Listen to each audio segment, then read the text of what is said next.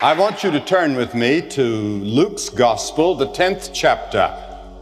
The 10th chapter of Luke's Gospel, if you have a Bible with you, beginning with the 25th verse. And behold, a certain lawyer stood up and tempted him, saying, Master, what shall I do to inherit eternal life? He said unto him, What is written in the law? How readest thou? And he answered, said, Thou shalt love the Lord thy God with all thy heart, with all thy soul, with all thy strength, and with all thy mind, and thy neighbor as thyself. And he said unto him, Thou hast answered right. This do, and thou shalt live. But he, the lawyer, willingly to justify himself, said unto Jesus, And who is my neighbor? Who is your neighbor?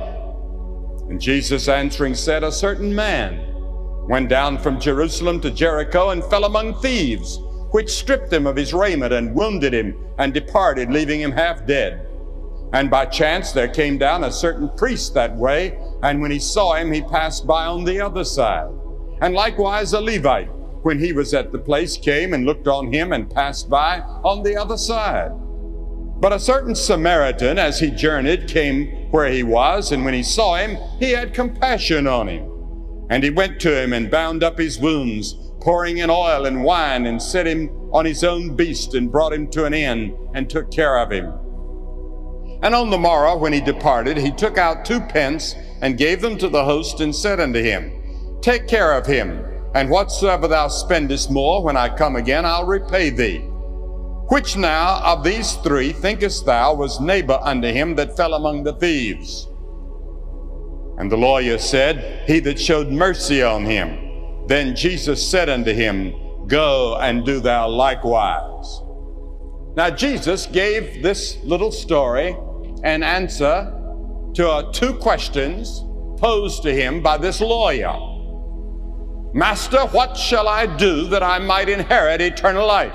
Now the first mistake the lawyer made was, there's nothing you can do to inherit it.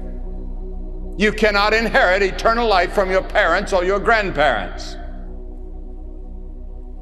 You could say, I was born in a Christian home, but that doesn't make you a Christian, or born in a Christian community, but that doesn't make you a Christian. You could say you were born in a garage, but that doesn't make you a motor car. Now the second question he asked was this, who is my neighbor? Who is my neighbor? Now, there are 3 things wrapped up in that question, who is my neighbor? First, it was a social question. Who is my neighbor? My neighbor is the person who is close to me, of course, my boyfriend, my girlfriend, roommate, husband, wife, mother, father, person next door, your professor, your friends. But today, we must take a wider look. Because of modern communication and modern technology, the whole world has become our neighborhood, and everyone is our neighbor that lives on this little planet. Because we are a small planet, and we have technology in our hands now that have made this a very, very small planet. And we are demographically moving closer and closer to each other, and we've become a neighborhood without becoming a brotherhood. And this is one of the great problems that we face in the world today. And Jesus said, Thou shalt love the Lord thy God with all thy heart and soul and strength and mind, and thy neighbor as thyself. You're to love the people of Africa. You're to love the people of the Soviet Union. You're to love the people of China. You're to love the people of Latin America. You're to love the people of Europe. You're to love all of those people. You say, but there are some of those people I don't even know, but we're to love them, and we're to pray for them. Pray for the whole world every day. And so this story teaches many things. And one is about relationships. There are several relationships in loving our neighbor that I would like to mention tonight. The first is the race question. I remember back in the early days of the 1950s, when we were just starting, Drew Pearson, who was a columnist, a famous columnist in this country, wrote me a letter, and he said, Billy, he said, would you be willing to go to Clinton, Tennessee? That was the first incident, big incident we had, racial incident, that we had in the 40s and 50s, was in Clinton, Tennessee. He said, do you have guts enough and courage enough to go there and preach to an integrated audience? And I said, yes. I do, if you'll go with me. And he went with me, and I remember Senator Kefauver and different ones of the Senate were there, and they sat on the platform, and the head of the White Citizens Council had declared that he was going to blow up the meeting, or he was going to stop the meeting, or he was going to do something that it would never be held. The meeting was held, the gospel was preached, and one of the first people that came forward to receive Christ was the head of the White Citizens Council. And from then on, he found out that he was to love the black man, and that he had a responsibility in this race question. And you see, the story of this Good Samaritan is really a story about a race question. Because the Jewish people of that day had very little to do with the Samaritans. They were of a different ethnic background. And this is a story that Jesus tells directly to teach who our neighbors are.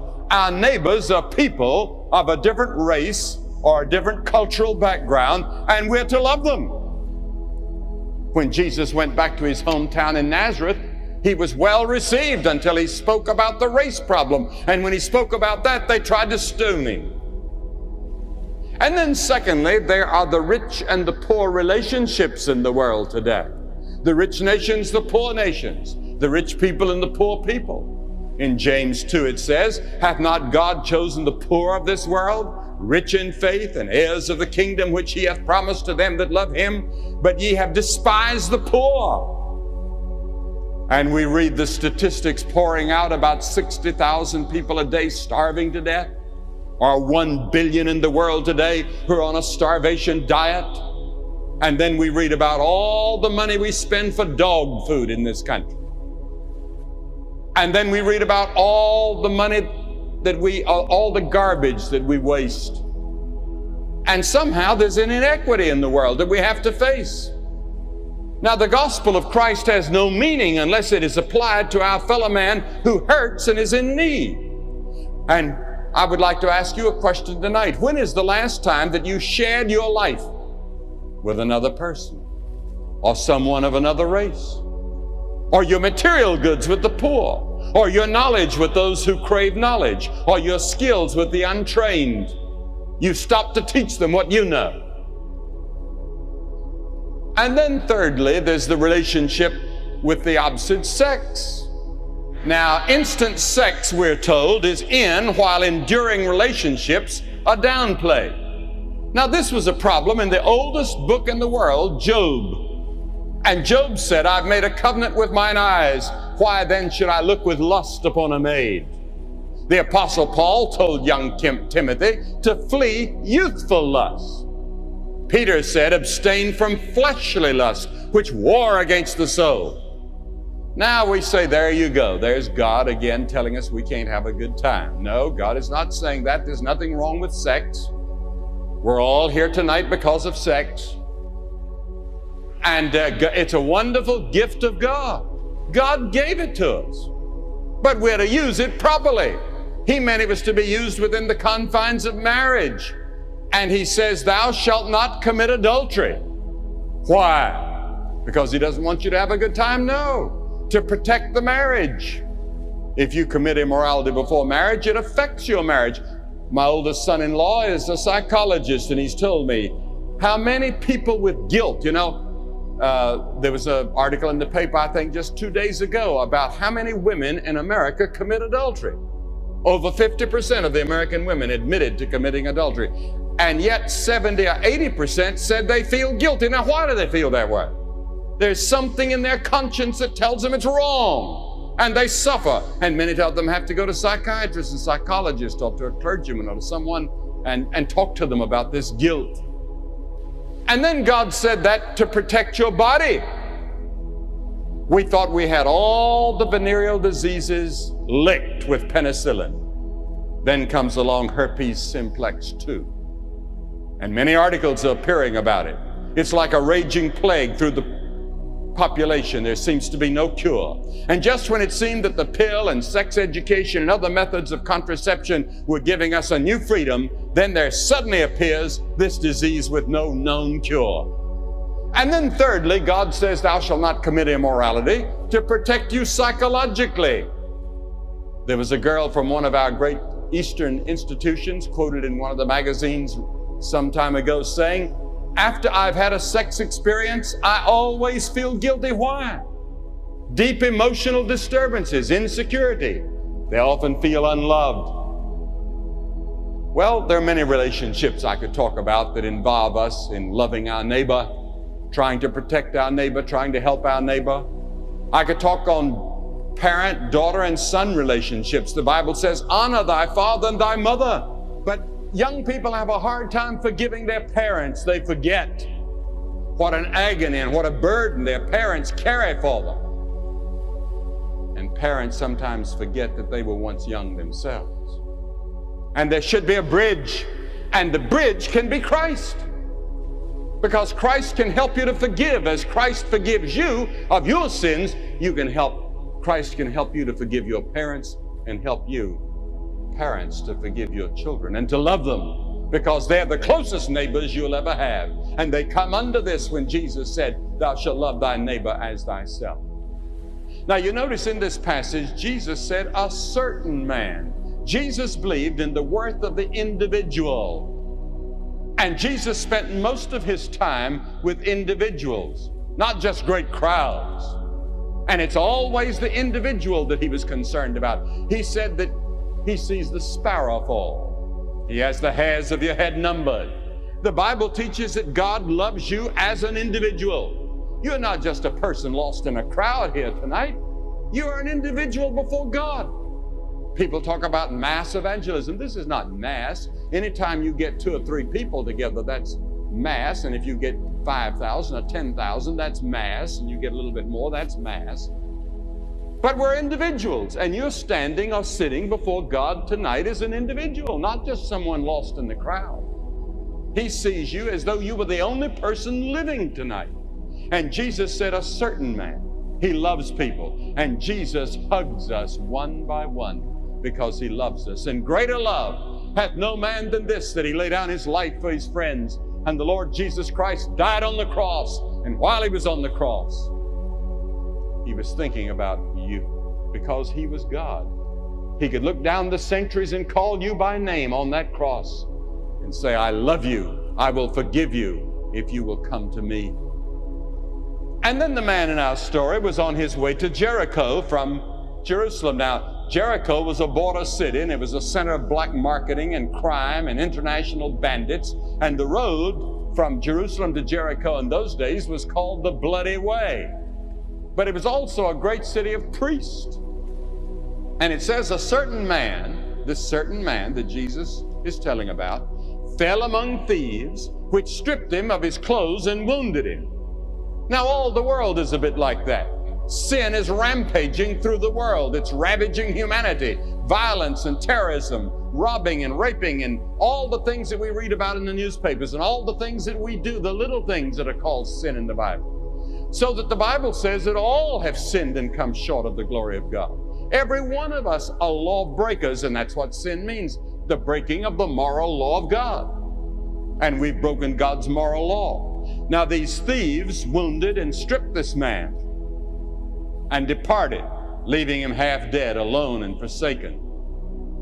He was knocked out, and when he came to, he was crushed and broken and unable to move himself.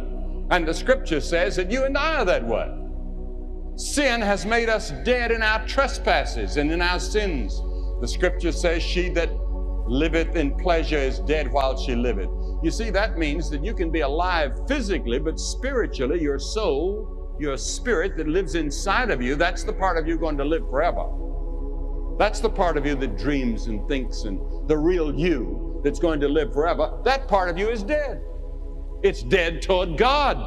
You don't have any desire to read the Bible and pray and witness and live a good life. You have a desire sometimes, but you're unable to do it. Why? Because your soul, your spirit is dead. It needs to be made alive. And that's what Christ can do tonight. He can make it alive. He can take a dead person here tonight and make you alive. Now there came along some what I call salvation quacks. The world is full of false messiahs. There are over 400 people claiming to be Christ in Los Angeles alone, I read some time ago. I don't know how many in Tacoma. or in the state of Washington. C.S. Lewis, the great professor at Cambridge or Oxford, he's taught at both universities, once said, all religions are a perversion or a preview of Christianity. Jesus said, take heed that no man deceive you. We have a lot of deceivers now. He warned that many false prophets shall rise and deceive many. Paul said, evil men and seducers shall wax worse and worse, deceiving and being deceived. So there came by a priest. Now you'd think a priest would certainly help a man that's broken and crushed and knocked out like this man was, but he passed by on the other side. He probably had a religious conference he was going to, a very important wedding that he had to perform, I don't know. But he represented religion in all of its forms. And Paul wrote to Timothy of those having a form of godliness but denying the power thereof. And I want to tell you this, religion doesn't save anybody. Religion is man's attempt to reach God. Christianity is God's attempt to reach man. There's a vast difference. Jesus said, ye are they which justify themselves before men, but God knoweth your hearts. For that which is highly esteemed among men is an abomination in the sight of God. Oh yes, we can be religious leaders, but be insincere. And I told the other night about the bishop of a church that asked to see me, and he said, I have a doctor's degree from the university, I'm a bishop in the church, but he said, I really do not know for sure that I know Christ. And he knelt down and he wept and accepted Christ as his Lord and Savior, and he was sure for the first time in his life he'd had to become like a little child all over again. And there are many of you like that are in the church and leaders of the church, but deep in your heart you're not sure how you stand before Christ. Then it says a Levite came by. He stopped and looked at this man and passed by on the other side. Now this Levite represented the law, the 10 Commandments. People say they can be saved by doing the best they can or by keeping the law. A poll was taken recently in New Jersey that said 92% of the people said they hoped to go to heaven, but most of them were unsure. They were not certain. Now the Bible says you can be sure. You mean to say, Billy, that I can know that I'm saved? I can know I'm forgiven? I can know I'm going to heaven? Yes, you can know it. Paul said, I know whom I have believed and am persuaded that he's able to keep that which I've committed unto him against that day. John said, these things have I written unto you that believe on the name of the Son of God, that you may know that you have eternal life. You can know it. And it's a wonderful thing to walk down the street or to go to bed tonight and know that every sin is forgiven and that if you died during the night, you're going to go to heaven. How? Not by works of righteousness which we've done, but according to his mercy he saved us. I'm going to heaven because of the mercy of God. I'm going to heaven because of the grace of God. I don't deserve it. I deserve judgment in hell. I'm a sinner like you. But I have repented of my sins and received Christ into my Savior, and I'm trusting in the cross of Christ. So the wounded and the derelict man was left to die. The priest and the Levite unable or unwilling to help him. Then there comes a man along from another race, another religion, and he could have felt no responsibility at all, but he did. He was the Samaritan. He had compassion on him. A former prime minister of one of our countries recently said, I've never known such a time in my lifetime, when there's such a shortage of love. I read of a woman in London who died at 102. And for the last years of her life, she had nightly made the entry in her diary, no one called today. No one loves me. She died alone. This Samaritan of another race, of another religion, went to him. He didn't just love him and leave him. Jesus doesn't just love us, but he died on the cross. He died for us and for you. But God, who is rich in mercy for his great love wherewith he loved us. And the scripture here in this passage that Jesus is teaching says that this man went over and bound up his wounds and poured in oil and wine. But he did something else. God doesn't just convert us and change us tonight, but he goes with us. He keeps us, and brought him to the inn and took care of him. In other words, this man went with him it to an end. Put him on his donkey. Peter says we're kept by the power of God. This Samaritan had his own ambulance with him, the donkey. Took him to the first Good Samaritan hospital in history.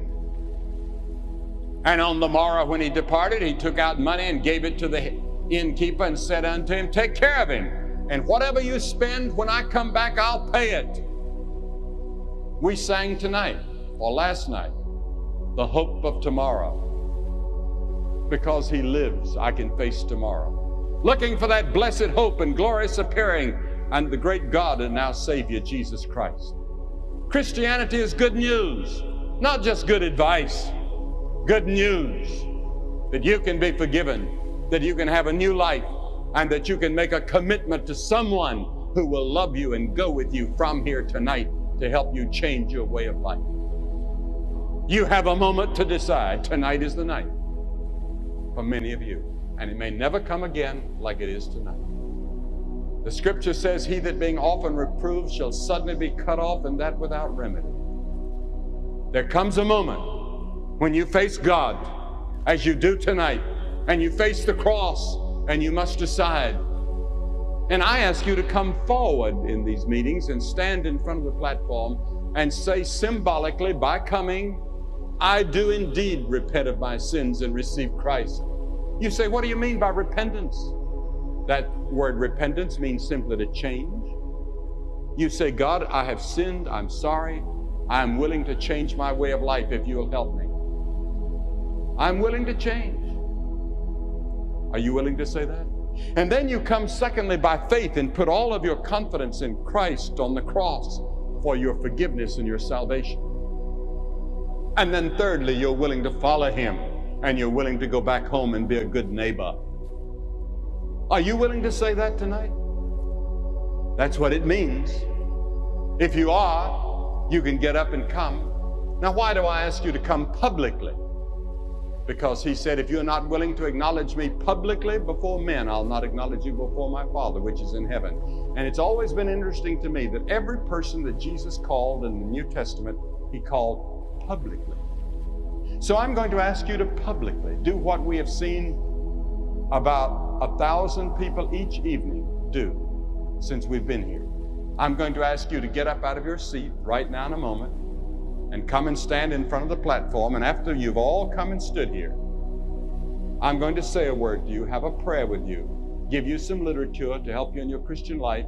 You can go back and join your friends. You get up and come right now.